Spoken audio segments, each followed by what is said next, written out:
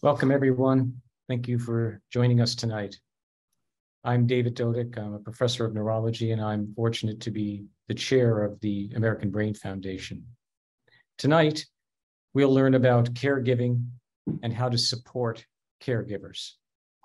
Our foundation, as you know, is committed to sharing valuable resources and increasing public awareness of brain disease.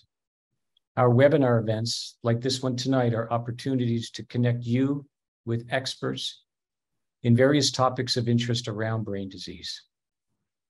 The American Brain Foundation funds research across the entire spectrum of brain diseases. That's what makes us unique. There are many things that make us unique, but that's certainly one of them, because we know that brain diseases are interconnected.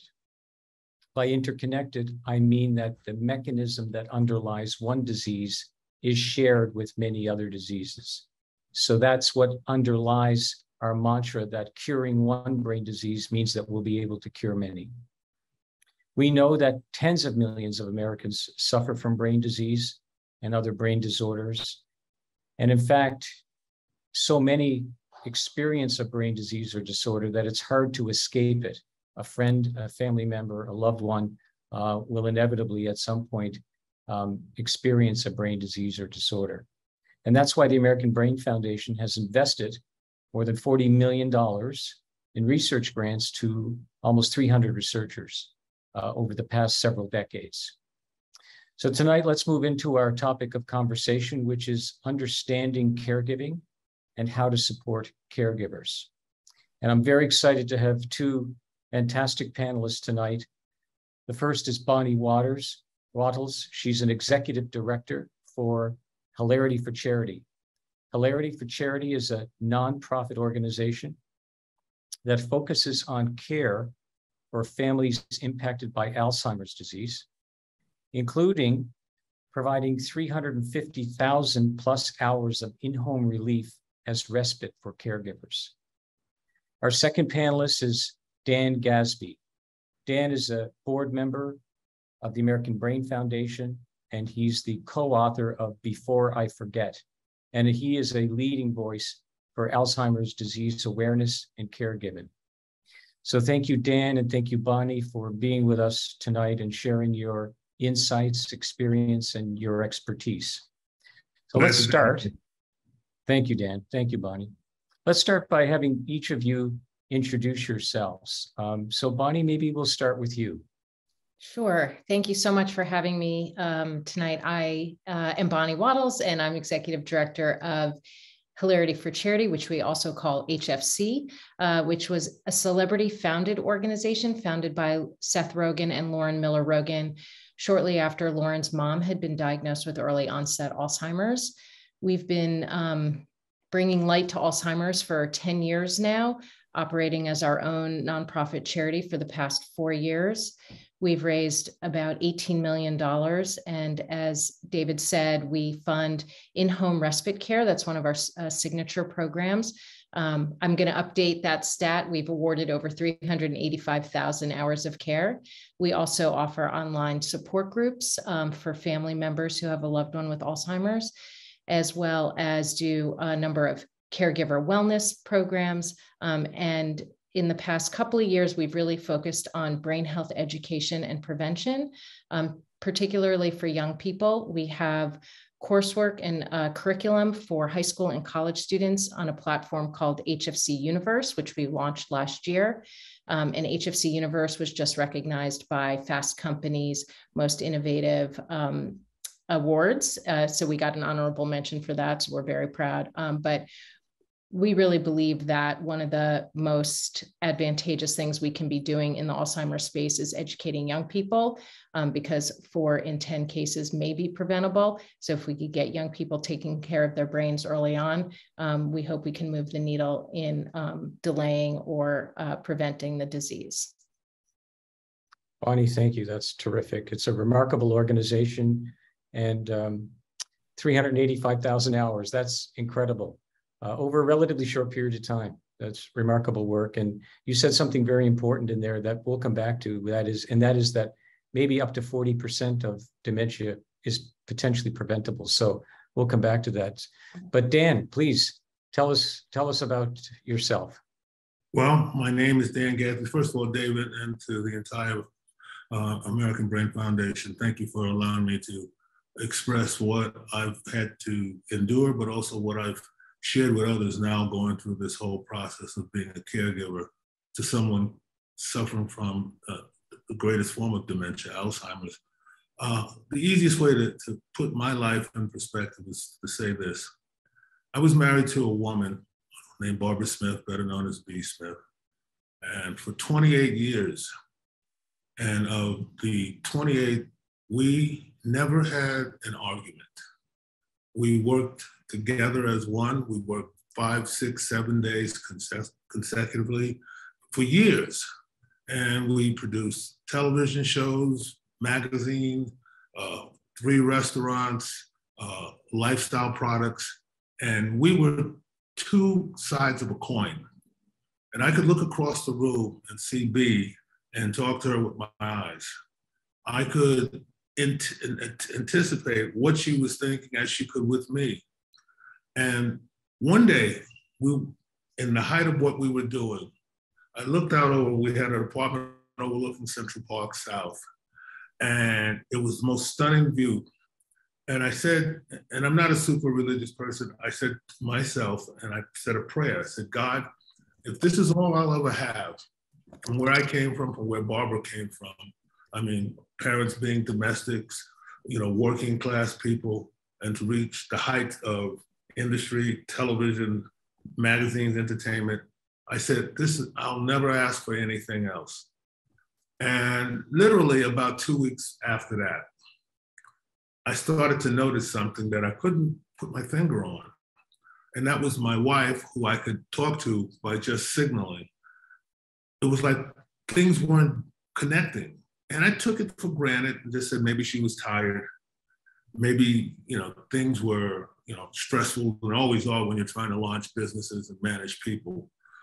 And what I didn't realize, quite honestly, was if you didn't have modern meteorological technology and a rainstorm comes and you get a band of rain and then you get subsequent bands of rain, and you didn't know that a hurricane was coming, that something that was going to be so impactful that was going to change your life forever. And that's what Alzheimer's was for me. I couldn't imagine what actually took place on a day-to-day basis where things would work and then all of a sudden things would go haywire. And then they go right back to being fine. And then they go haywire to the point I thought my wife was either having a breakdown or she was bent out of shape and needed to go away, stressful, restful. And the things that subsequently got more and more and more frustrating. And the frustration was that I couldn't understand this woman who literally could do, and I'm not joking, everything with style, effortlessly, with class, who cared about whether it was the president of the United States or it was somebody who was standing on the street corner. She treated everybody equally. Was suddenly going through these tumultuous types of situations. And we went to a doctor. The doctor said she needs to be tested. We had her tested, and then and they found out that she was having cognitive issues. So we decided to go to Mount Sinai and have a beta CAT scan.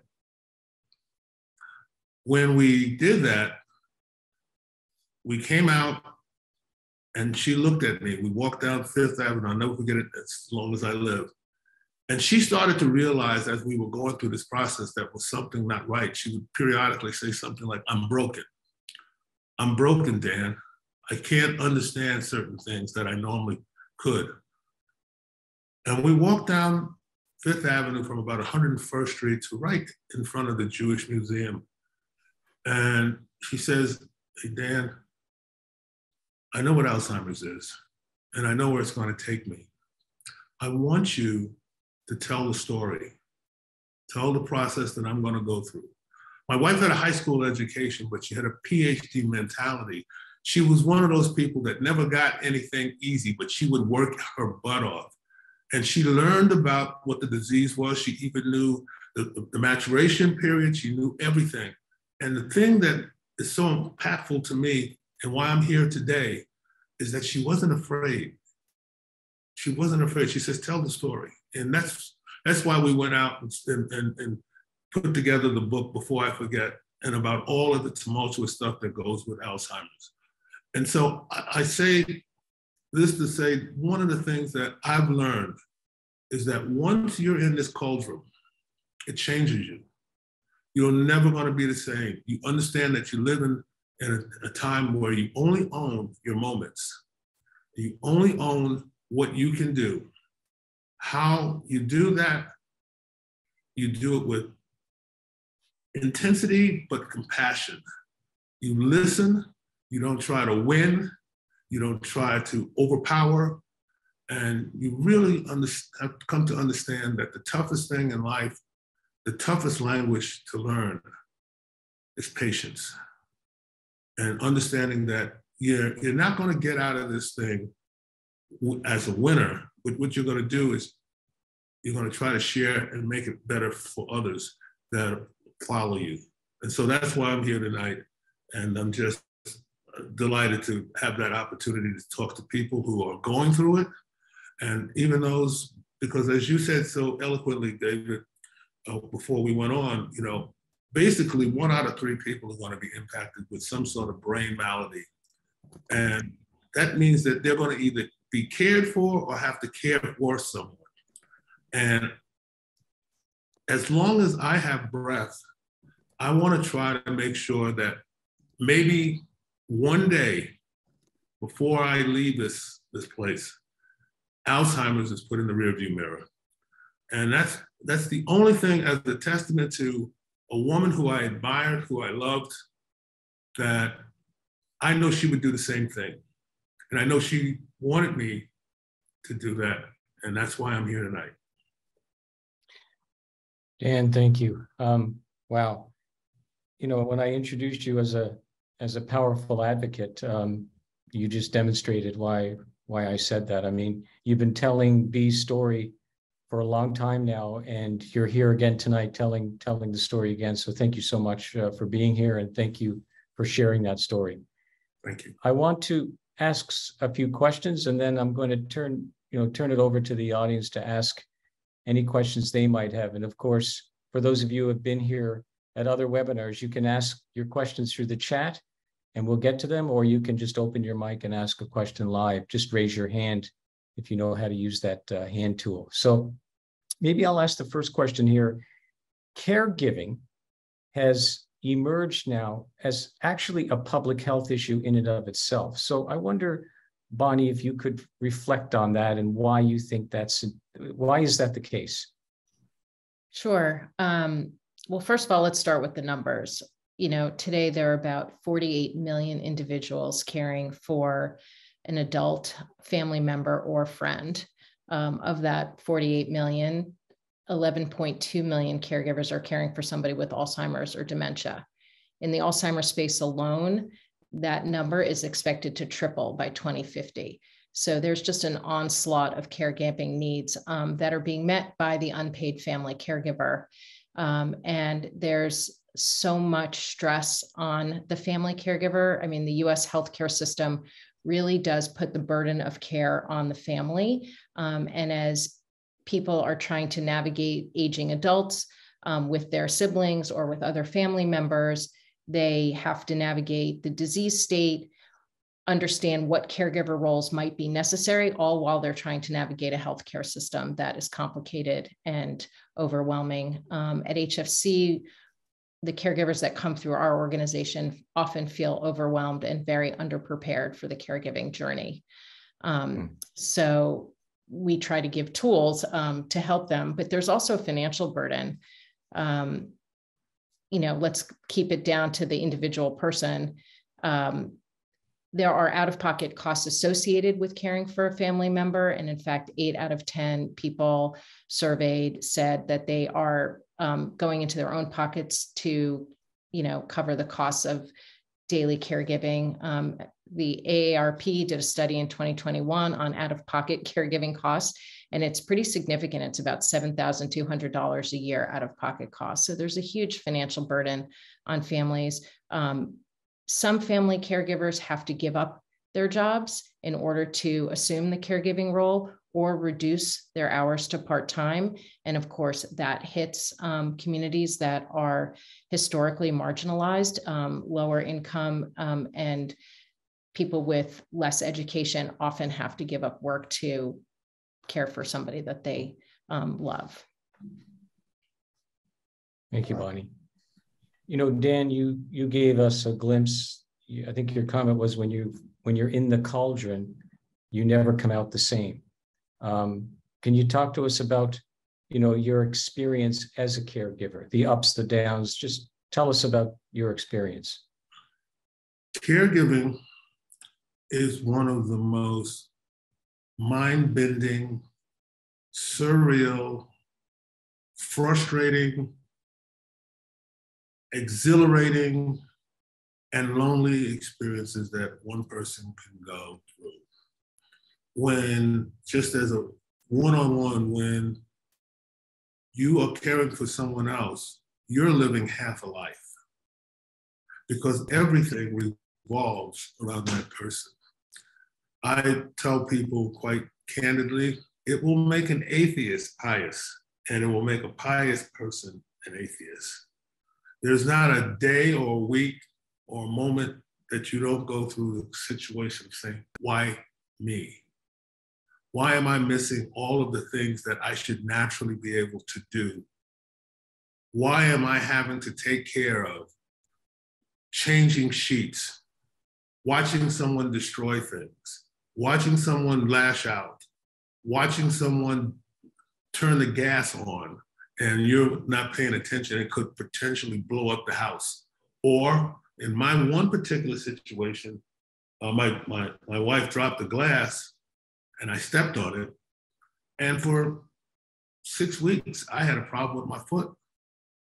And the reply to that whole situation, I laugh now, was after she dropped the glass, after I went through everything, had to go get stitched up at a local clinic, she said, she would ask me while I was trying to clean it, are you okay? And you want to go, no, I'm not okay. You dropped that glass. You caused me to go through this. But the only thing you can do is say, yeah, honey, I'm okay. You know, lying is not something that we should be taught to do. But in the case of being a caregiver, you're constantly manufacturing, massaging, and outright lying. How do you feel today? Well, I just got up 3 times tonight to change your diaper or change this or move this around.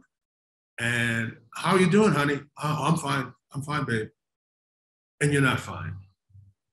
Or they ask you a question that you know, am I going to get better? And you say, you're just fine just the way you are, knowing the situation is not true. And so I say to caregivers, you have to be able to know that you can't tell them the truth. You can't say, I'm tired of this, or you're making me feel this way, or I wish I could go somewhere. You know, the toughest thing about being a caregiver to me was I couldn't wait to get away.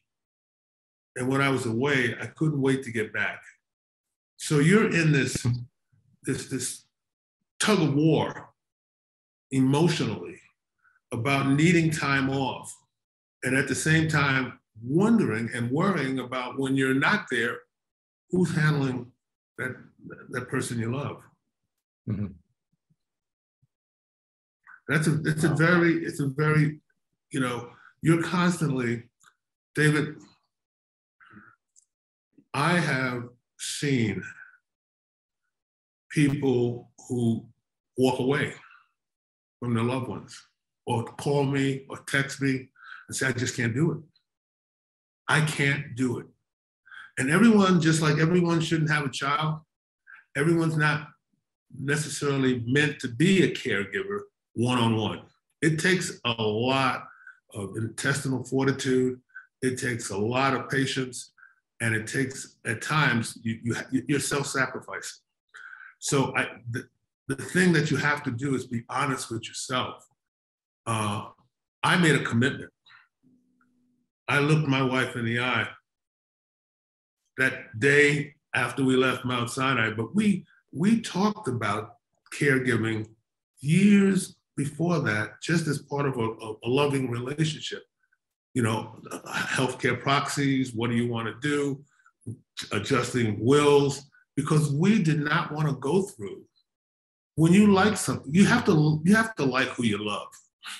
And when you do that, you're not afraid to talk about the things that are the difficult things, because it puts them in a place that they don't need to be discussed, because you know what's going to happen. I think the toughest thing also, and I get calls every so often, is when you're a caregiver. It's sort of like you're going into war, and the captain or whoever is the lead person, and there's 5 family members or 5 people in a regiment, and they says, this is going to be a tough situation. You may not come out of this the same way you go into it, and whoever feels they can do it, step up. Well, in many familiar situations, it's not the person who steps up. Everybody steps back, and you're left as the caregiver. You're left as one to take the hill, to charge, to charge up the mountain. And then at the same time, while you're the one left with the responsibilities, everyone else is now free to provide comment, even though they're not getting up at 2 o'clock in the morning, or they're not working a job and coming back, or having to do all of the things, and they're not missing a Friday night or a Saturday night, or they can't watch a TV show or whatever their lives, but they can comment. And that's one of the tougher things about being a caregiver. And that's what I get feedback from people all the time about the family situation. 5 people in the family, 3 or 4 siblings, one does everything, the other 3 or 4 are critique and criticize. But nobody wants to step up, but everybody wants to make a statement. And so being a caregiver is like taking all the shots and not getting any of the ability to hit back. You absorb a lot.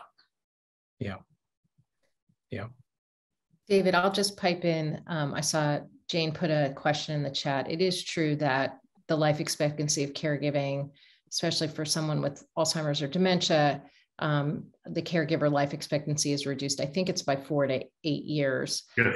And also caregivers in the Alzheimer's space, experience so much anxiety.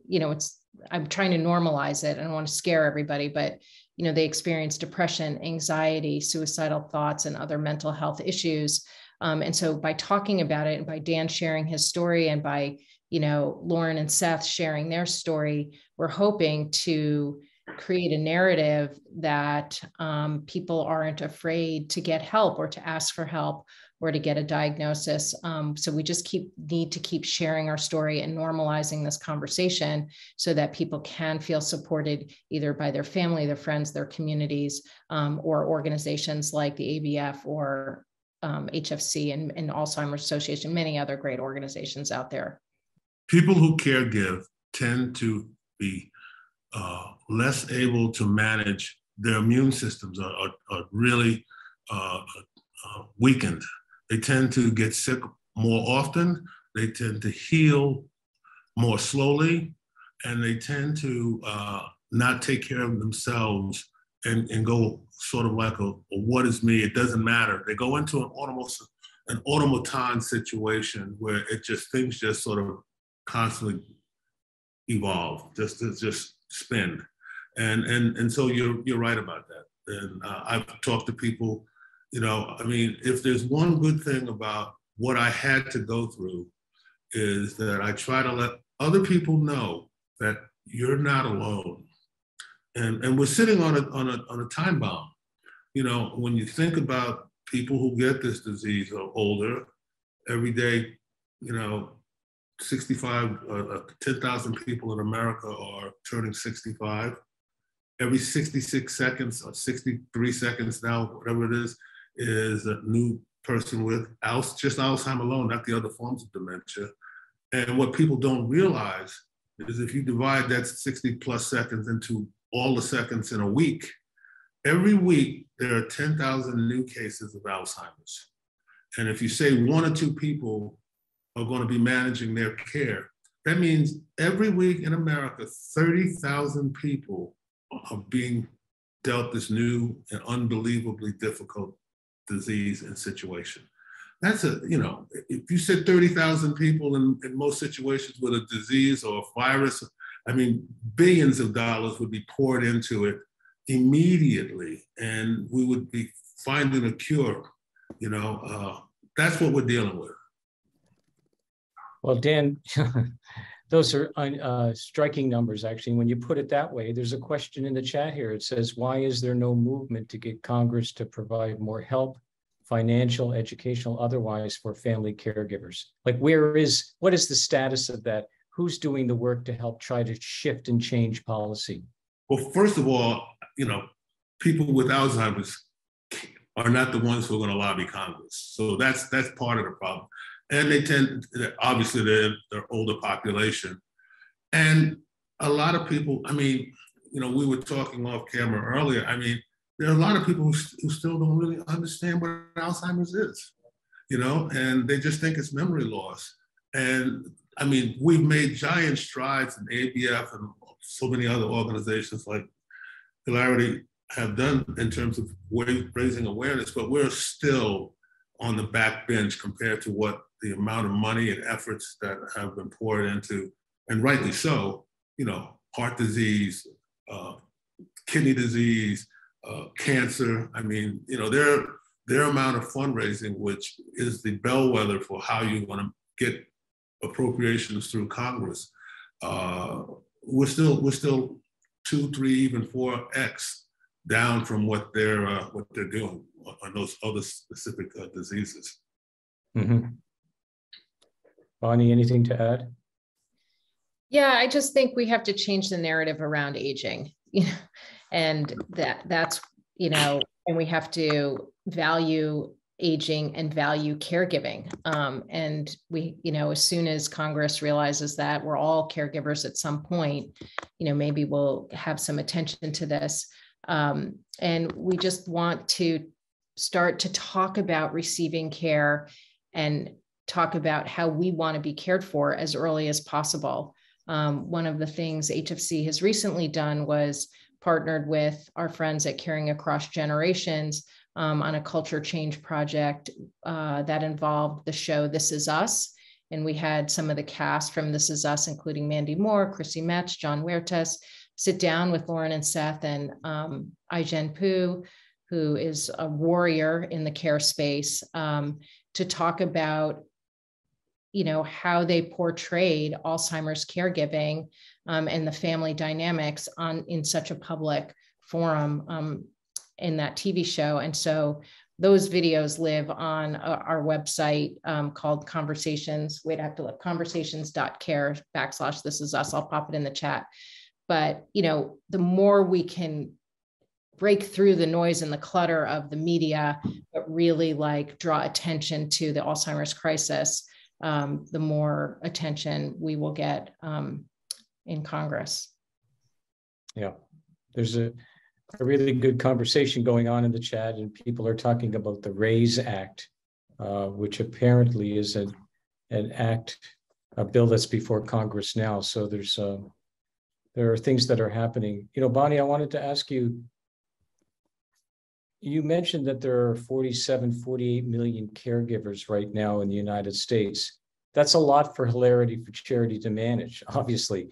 And you've given 385,000 hours, but that's a massive amount, but seemingly a drop in the bucket when you consider the needs of those 48 million people. So how do you prioritize who you provide services for, and what do those services look like? What happens in those 385,000 hours?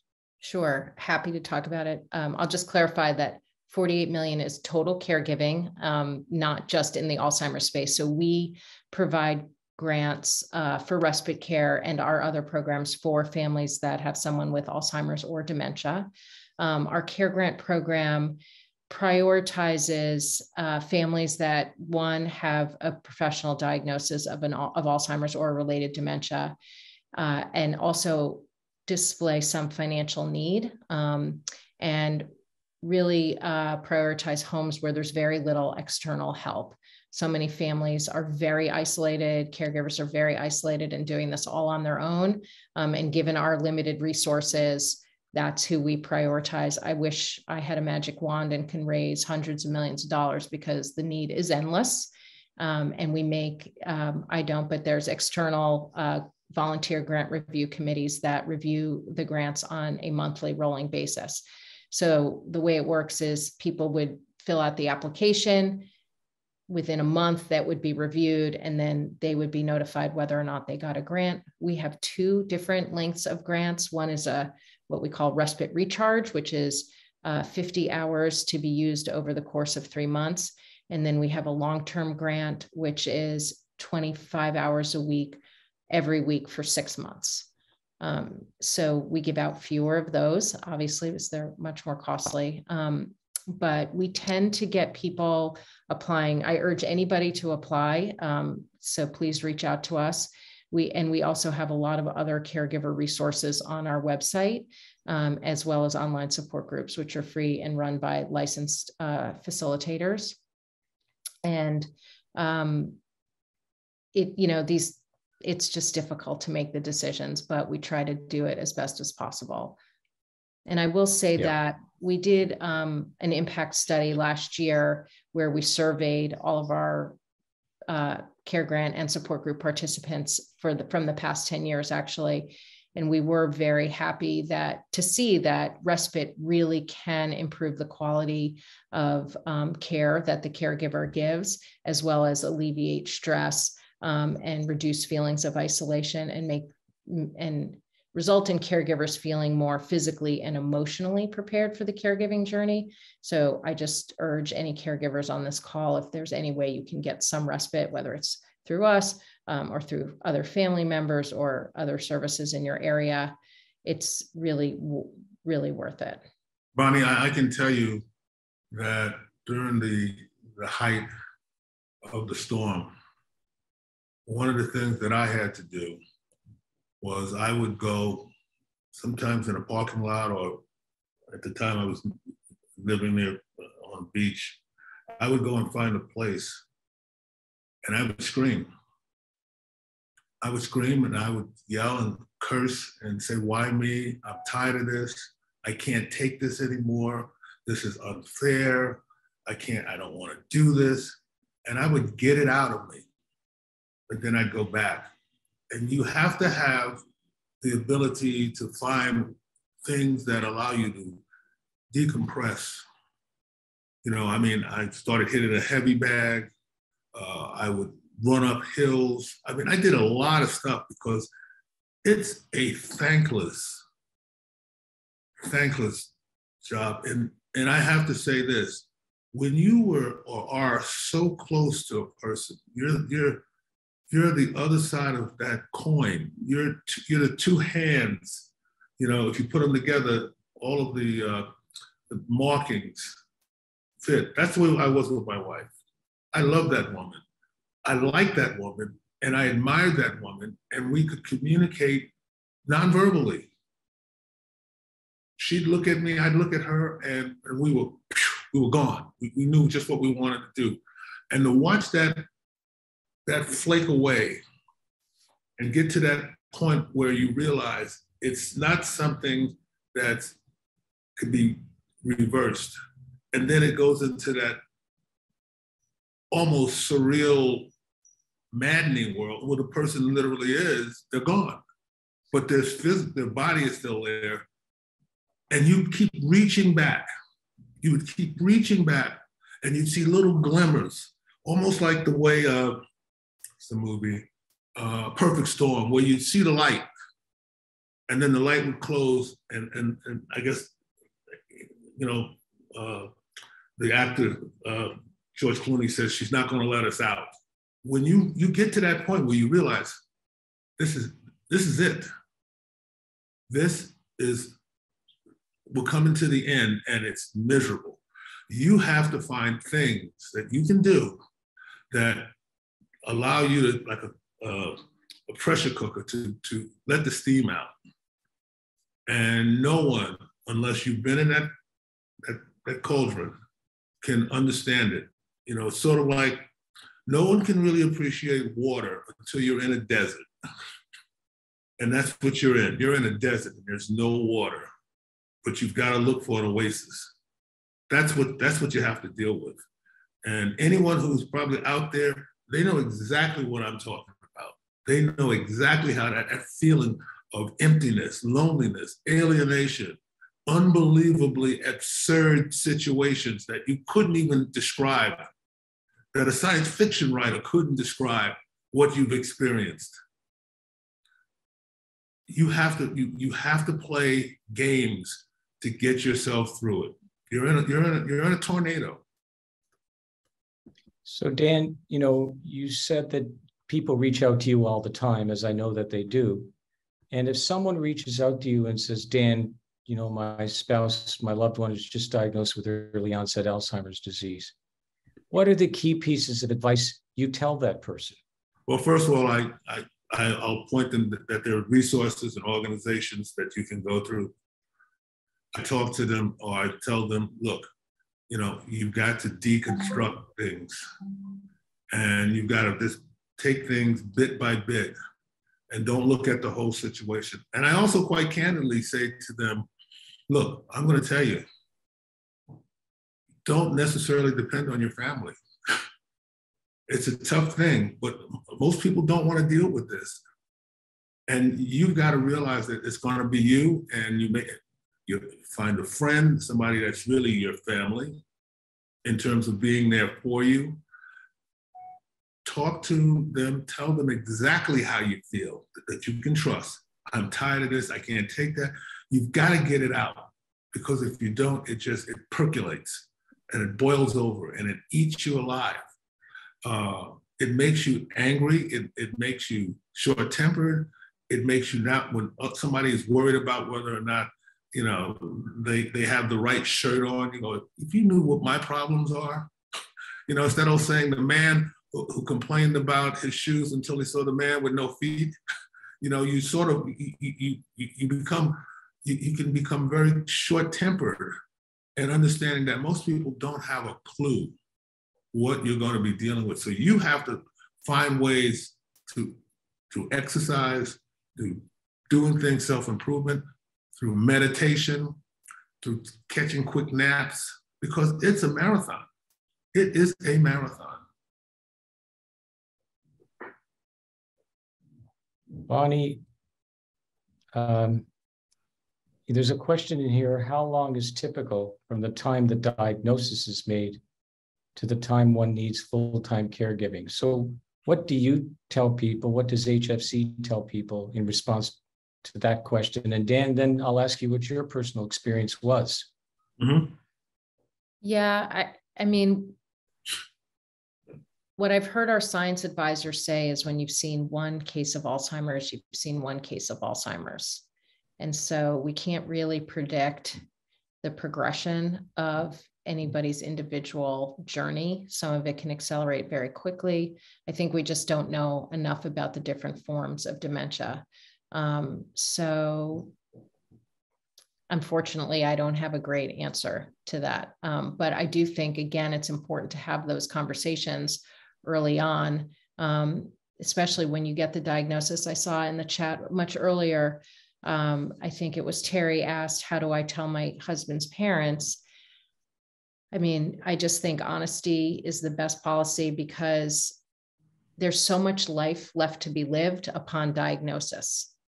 And so really living every day and, you know, making the most of what you have every day. But again, in terms of caregiving, having those conversations early on so that the care recipient and the caregiver can make a plan for what is appropriate for them and their personal situation. Mm-hmm. You know, Bonnie, you said it right. It's like a fingerprint. Every person responds differently given their diagnosis. In my particular case, my wife was in superior shape because she worked out. And we would walk, she would get on a treadmill and we would talk. And the doctor said that she probably lived 2 or maybe 3 years longer than she could have if she had been institutionalized, because we got to a point where she started to lose weight. And we were giving her 4,000 to 5,000 calories a day. I mean, it's sort of like if you're 90, why worry about whether or not you're smoking 2 cigars a day? And so we would put butter on bread, she would have milkshakes, we gave her, and she maintained her weight until that time when her brain said, it's time to go. And then no matter what we gave her, she either wouldn't eat it or then she eventually just shut down. And it was the most frustrating situation. And we brought hospice in. And I must say that these hospice organizations are great, like the East End Long Island Hospice is fantastic. They take you through the whole process, but it's she would be great, and then it was almost like then she would drop, and then she would maintain that for a while, then she would drop, and then in a week or so she could drop 2 or 3 levels, and it's a roller coaster. That's why it's so difficult for the caregiver, because you expect certain things, and then all of a sudden there'd be a moment of clarity that you didn't experience in months or years, and you don't want to get your hopes up. And after seeing those clear points and moments, after going through 1 or 2 in the initial stages, and then going through subsequent ones, you realize this is just a moment. This is just a situation, and it's not going to stay that way. Talking about things that we talked about years ago, or looking at something that we were working on and coming up with an idea, and it was like, oh, yeah, you're right. Thanks, I couldn't get that myself. And then she'd go back into the clouds, go back into the fog.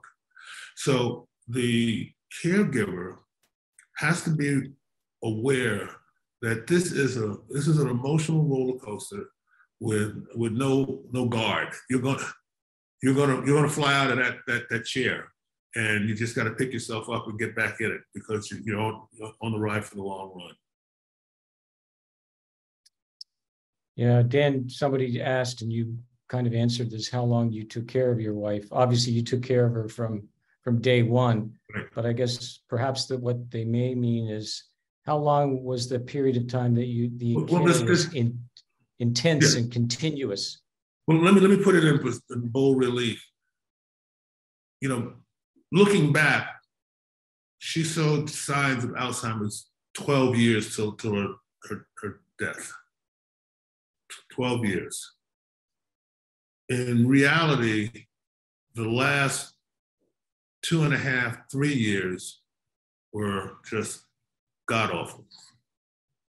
Yeah. It was miserable. It was truly, and that's the thing. You have to be honest.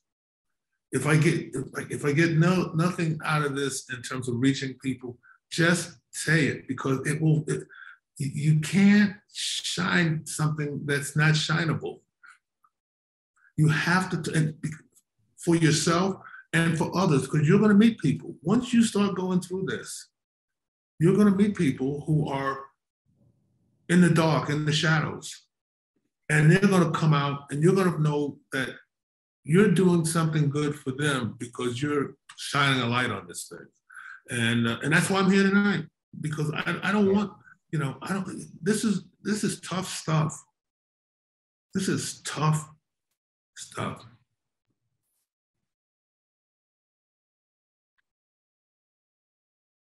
Bonnie, you mentioned earlier that maybe up to 4 out of every 10 cases could be preventable. I know the Lancet Commission, I think a couple of years ago, actually published a paper suggesting the same thing, that maybe 40% of cases of dementia and Alzheimer's disease is preventable. How do you frame that? in your education and in your awareness, Yeah, I mean, we really are on a mission to let people know that your brain is actually a part of your body that you can take care of, just in plain and simple terms. Everybody knows now that there are things you can do to maintain a healthy heart, or to reduce your risk of diabetes. But really, we don't think about our brains at all. We go to your primary care physician and they don't do a cognitive test when you're my age or younger. But really, we should be thinking all through our lifespan, starting with young people, that your brain is definitely something that you can actively take care of. We generally tell people, we have 5 pillars of brain health. AARP has many more than that. But, it follows kind of the heart health pattern of exercise, nutrition, good quality sleep, being socially engaged, and being cognitively engaged. That's really what we focus on for young people. There are lots of other things we can do, including taking care of other medical risk factors such as hypertension and cholesterol levels. But we focus on sort of the lifestyle factors of maintaining a healthy brain. And I think also one of the things is to meditate. All of what was used to be called hippie stuff has now been basically shown to be good for you, to reboot your brain. I mean, every morning I get up most times, and either immediately at the bed or I'll go into the bathroom or whatever, and I will sit and just try to clear my brain, even if it's for like 2 or 3 minutes, and not think about anything. Right. Close my eyes.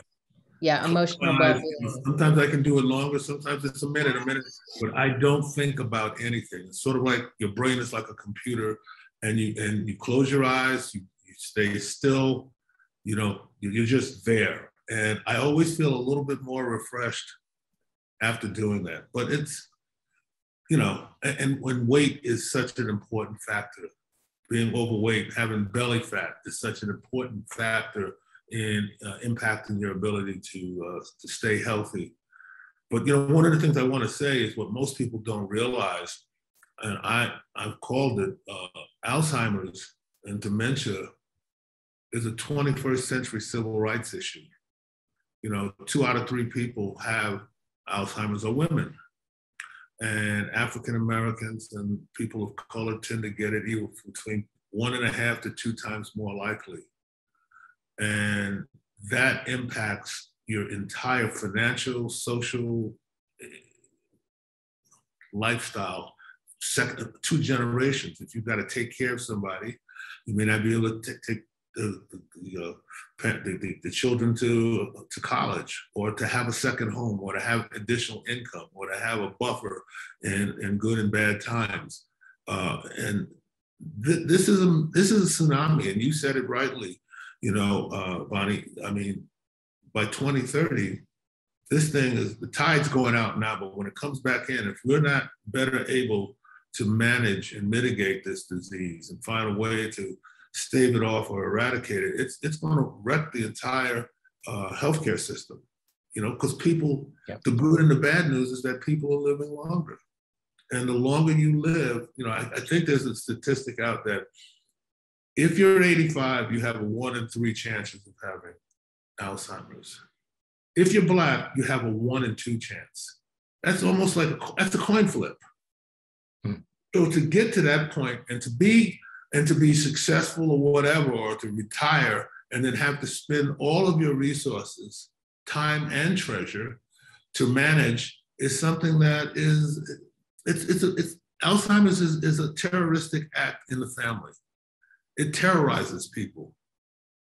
You can't negotiate with it. It's a tough thing to deal with.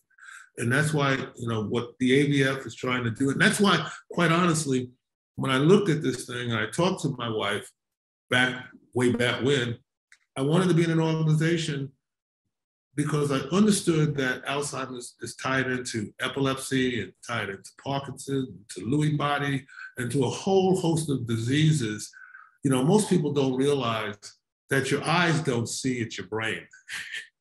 Most people don't realize your nose doesn't smell, it's your brain. Your ears don't hear, it's your brain.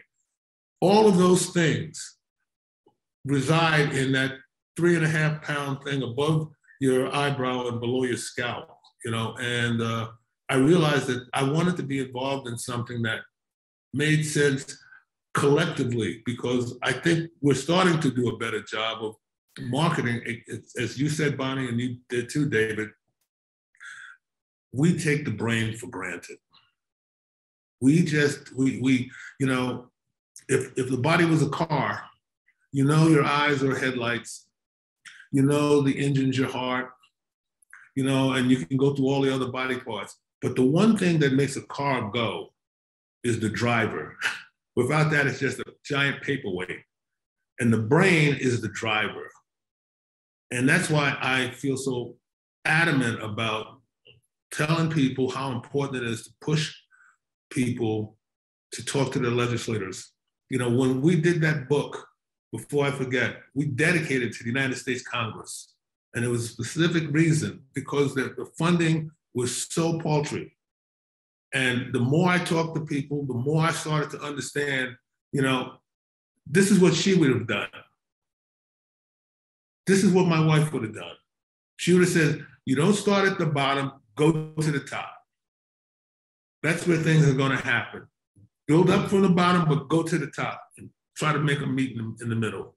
And so it's important that what the ABF, what the Alzheimer's Foundation, Association, Us Against Alzheimer's, all of us collectively keep the pressure on, because the tsunami's coming and nobody's going to be spared. I really appreciate the conversation around brain health. I think we are now where heart disease was over half a century ago, when they started talking about heart disease, heart health, heart healthy diets, coronary artery disease prevention, the whole, area, the whole field of preventive cardiology was born. Do you know that just 2 years ago, the World Health Organization established a brain health unit with a brain health director 2 years ago? And for the first time ever this year, World Brain Day is being dedicated to brain health. So the conversation is beginning. A global conversation is beginning where heart disease was 50 years ago. It's now starting for the brain. So to the point that you made, Bonnie and Dan, that we can do something, we can do lots to look after our brain, to optimize our brain health, to reduce the likelihood, even for those at risk, genetically or otherwise. We can do a lot to prevent the onset of, or indeed the occurrence of, Alzheimer's disease and other forms of dementia. And if we just did the simple things right, almost 75% of the population in the United States is overweight and almost half are obese. And we've got a plethora, forget about exercise and diet, but we've got over a plethora now of new blockbuster treatments, anti-obesity treatments, and less than 1% of the population is taking them. So all of these major diseases that substantially increase the risk for cognitive aging and for brain disease are predictable, they're preventable, and they're identifiable at the very early onset. And to the other point you made, Bonnie, a lot of people don't realize that Alzheimer's disease begins in the brain 15 to 20, 25 years before the onset of symptoms. And in neurology right now, we're, like most other specialties, we're very reactive. People come into our office and saying, I think I'm getting a little forgetful, or Dad's getting a little forgetful. And then we start, like you talked about, Dan, the investigations, we need to work this up. And then the diagnosis is made. And then, we do the best we can. Instead of, we can actually detect with a high degree of accuracy who's at risk and institute really, really aggressive preventive treatments to prevent that person who is at risk from going on to developing that disease. So I think there's a new conversation beginning. There's a new era of brain health that's just beginning. And I think for the foreseeable future, I think obviously an awareness and a global education program needs to take place to educate people about how they can optimize their brain health and that these diseases are preventable. So there's a lot of catch-up work to do, but I'm very optimistic that the conversation is now starting. There wasn't a question there. I was just sort of extemporaneous comment. I couldn't resist. Does anybody else have any other questions for Bonnie or Dan? Please feel free. Don't be bashful. Don't be shy. Open the mic. There's just tremendous conversation going on in the chat. I wish I could read it all, but I can't. But if anybody would like to make a comment or ask a question, please do so. Hi, does speech therapy or occupational therapy, is there any data that that's helpful for the early onset before the person's really lost skills?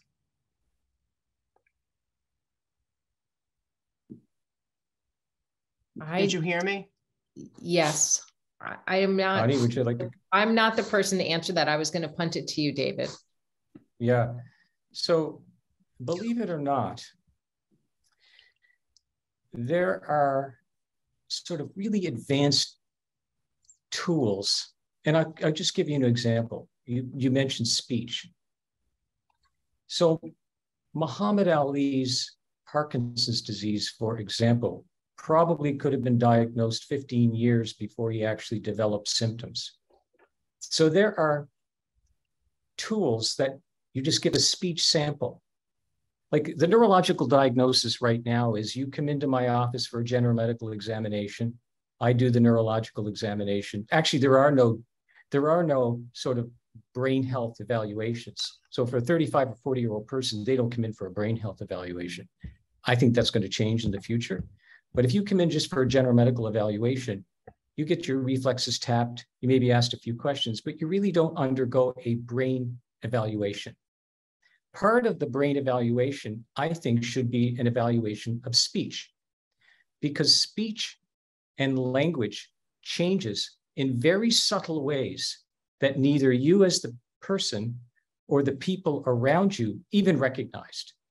But there are tools available now that can actually recognize subtle changes in speech well before the onset of symptoms. So it's things like that that are very objective, quantitative, that measure speech, that measure smell, olfaction. Patients with Parkinson's disease, for example, a decade or more before the onset of their symptoms start to lose their sense of smell. And I'm just giving examples. So there's a really refined way and very objective way we can go about examining the brain on an annual basis to identify warning signals and flags that should alert us that, hey, something's going wrong here. My partner is moving in bed when they're dreaming, and I take them in for evaluation and they're losing their smell. Well, guess what? There's an 80% or greater chance that they're going to develop Lewy body disease or Parkinson's disease. So we can predict with a high degree of accuracy, well before the onset of symptoms, who's at risk. And that would be fantastic to know, because as therapies become available, like this year, an FDA-approved drug became available for Alzheimer's disease, notwithstanding the controversy, that means that we're on the precipice of more treatments to come. It's going to be very important to know who's at risk well before they develop symptoms. So your question, I'm off on a little bit of a tangent now, but if we could recognize subtle changes in speech before it became obvious to everyone. Yes, when it becomes obvious, speech therapy can be helpful. Cognitive linguistic therapy can be helpful. But by the time people develop such profound speech or language deficits that it becomes evident to the person and to everyone around them, it really becomes about palliating and optimizing their speech and language for as long as you can. But I think the goal, the future of neurology, the future of the brain is going to be in detecting pre-symptomatic disease, identifying people who are at risk very early on, and initiating very aggressive preventive measures to prevent them from progressing, and identifying people who, because they're at such risk, getting them involved in clinical trials. I heard a wonderful presentation the other day from one of the world's experts in Alzheimer's disease, who happens to sit on our board. And he reiterated the fact that initiating a treatment for Alzheimer's disease when the brain is full of plaques and tangles is probably not the time to be initiating that treatment. The time to be initiating treatment is early on, before symptoms even begin, because you can prevent the progressive neurodegeneration that occurs.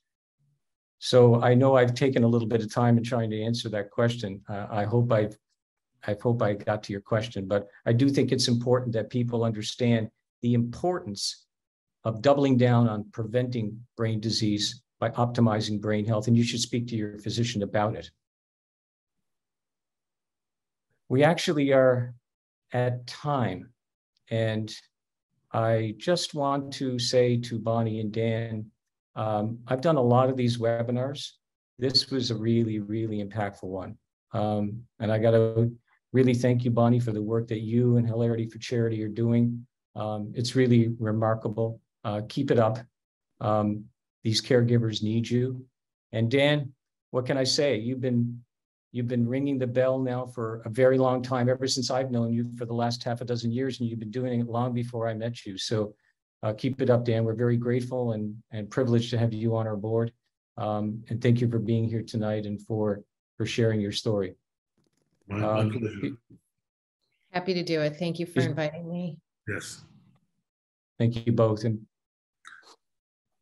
before we say goodbye, I just want to give you a sense of what's upcoming in terms of future webinars. We have one coming up on Cure One, Cure Many, where Dr. Francis Jensen, who's a professor and chair of neurology at Penn, and also a board member of the American Brain Foundation, will be talking to us on the mechanisms that link brain diseases. We'll hear a presentation on deep brain stimulation, which is being used for a number of neurological diseases now. We'll meet some of the researchers that we've funded through the American Brain Foundation, an incredible group of young clinician scientists who are doing phenomenal work. And then another presentation on managing Parkinson's disease and multiple sclerosis, and many more. But this is just to whet your appetite. So thank you very much. Please consider donating to the American Brain Foundation and to Hilarity for Charity, because it's your dollars that help drive the research and help drive the caregiver care that groups like Hilarity for Charity are doing. So please, every dollar counts, and we're very grateful for your donations. So have a wonderful night. Thank you for coming tonight. Look forward to seeing you next time.